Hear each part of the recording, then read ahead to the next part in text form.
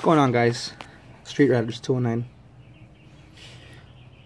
Okay, on today's video I'm going to show you guys how to install a set of 1.5 inch wheel spacers, or as I like to call them sometimes also, wheel adapters, but they're technically spacers. The reason why I'm calling them an adapter is because this one, for instance, if you guys look closely, it's the first lug pattern is a 6x5.5.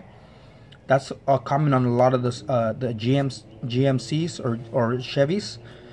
The 6x135, that's common on the Fords, and they're both 6 lug. So you can adapt, you can use them as adapters for bolting for instance, a Ford rim onto a Chevy truck, or you can order these vice versa, backwards, to fit a Chevy rim onto a Ford truck. You know, so you guys recognize those rims? Those are 6x135, but we are going to install them on a Tahoe. So obviously these are not for Ford, but the lug pattern is for Ford.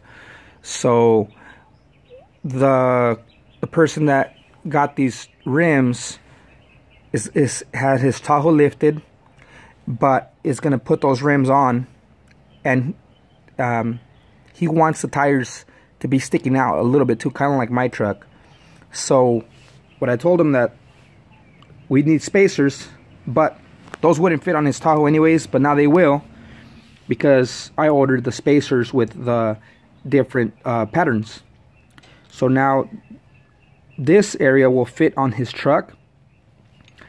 It'll bring out the rims 1.5 inches out, and then the rims will fit on this lug pattern. See, so it's very easy to install these. I'm going to show you guys how to do it. A lot of you people out there don't like spacers because they say that it's got, you know, safety concerns or whatnot, but I can tell you that on my truck I've had them on for probably about 5 years already. I have never had any issues whatsoever. I do not off-road it though, so maybe a lot of people that complain like that might do some off-roading. So I wouldn't be able to tell you guys in that sense. These right here are made by Uber Technic. They're performance wheel spacers. I picked these up on Amazon, probably the best place to get them.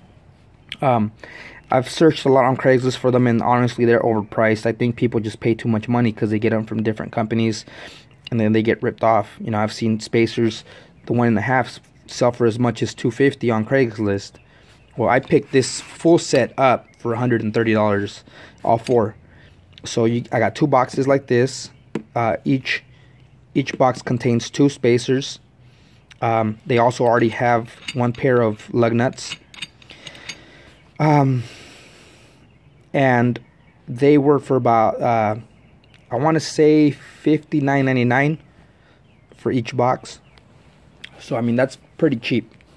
A lot of you guys out there probably have lifted trucks and want those tires to come out just a bit more. Well, the 1.5 inch spacer gives you that, you know, for a very minimal price. So the Tahoe owner should be here in any minute now, so I'll start with dismantling his rim, bolting up the spacer, and I believe that, if I'm not mistaken, on those kinds of trucks, I have to grind off the very tip of his lug nuts, but it's not threaded, so I'll show you guys what I'm talking about. Alright, meanwhile he gets here, I'll show you guys what I'm talking about on my truck. You guys can see, yeah, I gotta put the lock back on. I forgot to put it back on the last time I had these rims removed. There's a spacer right there, 1.5 inches, and it brings out my tire quite a bit, about the 1.5 inches. My bed is flared out about 1.25 inches, so the tire would technically be sticking out further out than stock. You can kind of see it on the front, how it sticks out quite a bit. So that's what the spacers are going to do for you. So yeah, I mean, I've never had any issues with that. So yeah, I'll show you guys how to set this up. Alright guys, one thing I forgot to mention.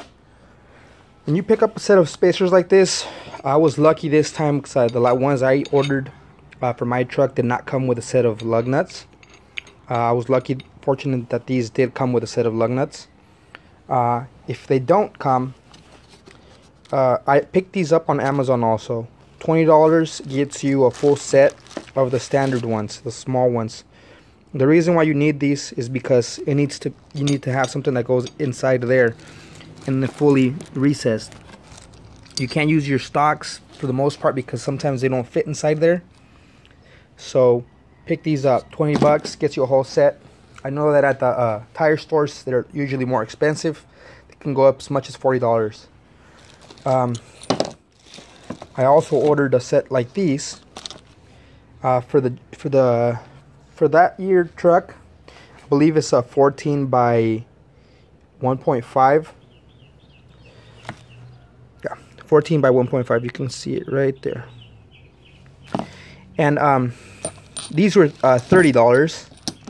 They're all black and they come with the key. The only thing is I made the mistake is I completely forgot that these rims have a cap on it, so there's no sense in purchasing these. Plus I'm not sure if they'll fit. I'm not even going to try it. So I'll probably use this on another vehicle, save them for later. But I would actually need it for an application for these spacers. And those rims, I needed 2 sets of these small ones. So luckily for me, these already came with 1 set, plus the 1 set I had already ordered. That's 2 sets, so I'm good to install these rims. If not, I would have to go back and order another set of these, a couple more days, and then wait, and then be able to install them. So I have these ready for when he gets here, and we'll start. Alright guys, so what I've done, I've removed the tire from the rim, from the spindle. If you guys notice, you guys have these little clips on here. You want to make sure you remove those because if you notice, if you try to put that on there, it does not sit flush. So that's the first thing that has to go.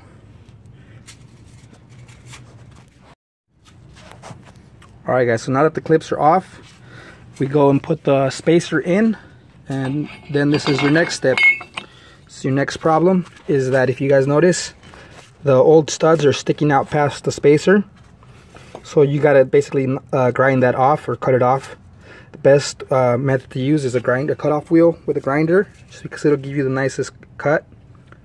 You wouldn't have this issue if the spacers were 2-inch or bigger, because then obviously the spacer would be about 1/8 of an inch past the tip of that stud, so you wouldn't have to be concerned about cutting that. So what I'm going to do is I'm going to put a cardboard around here to protect the paint. What I'm going to do is cut about 3/8 of an inch. But if you guys notice, the thread doesn't start till about 1/2 an inch anyways. So as long as you don't go past the threads, you're still good. And once you cut all 6 pieces, then your spacer will fit fine on there. Alright guys, so I just got done cutting the tips of those studs. We're gonna go try to fit our spacer. If you guys notice, now the whole area is clear, so the rim will be able to sit on here nice and flush. So all we got to do now is just use our lug nuts and tighten them up. Remember to always go across, never go side by side. So always go opposites in the shape of a star. That way you guys get the right torque. Alright, so the spacer is on, nice and tight. So you guys can see it's all clean, ready for the wheel to be put on.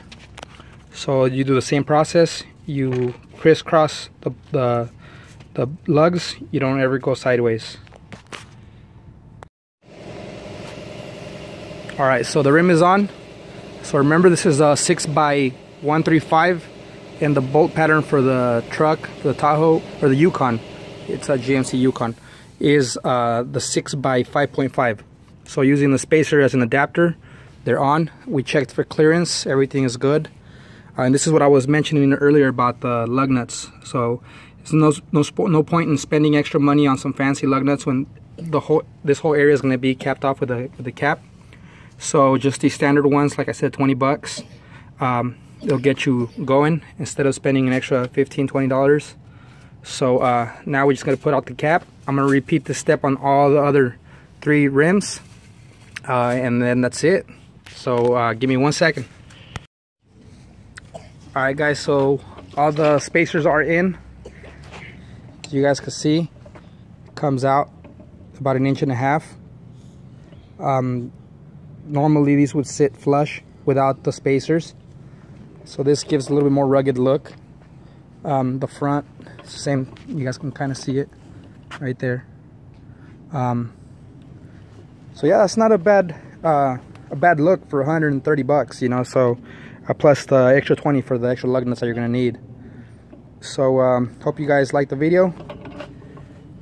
Wait till the next one.